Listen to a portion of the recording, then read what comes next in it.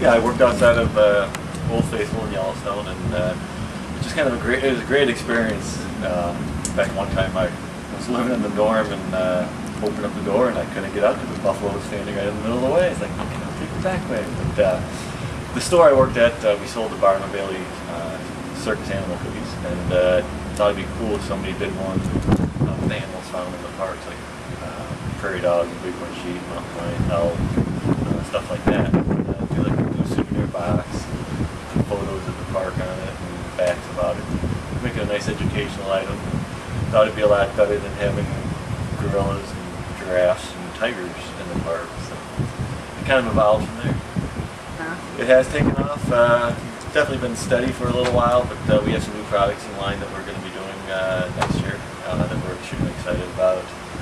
We've been fortunate that pretty much in every national park there is, so we've just been very lucky. They love the concept, they love the idea of it.